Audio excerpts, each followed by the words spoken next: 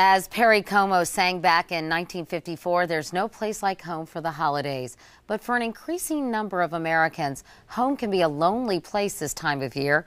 According to the U.S. Census Bureau, about 30 million Americans live alone. That's an increase of almost 40% since 1980. Many of them are over 65. This is a country known for its generosity. Last year, Americans gave nearly $300 billion to charity, and that's a real gift. But so are the gifts of time and friendship. Consider taking some time this season to check in on that neighbor who lives alone.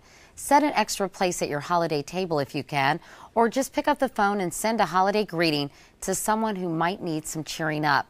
Remember, the warmth of family and the holiday season makes being alone seem that much colder. That's a page from my notebook. I'm Katie Couric, CBS News.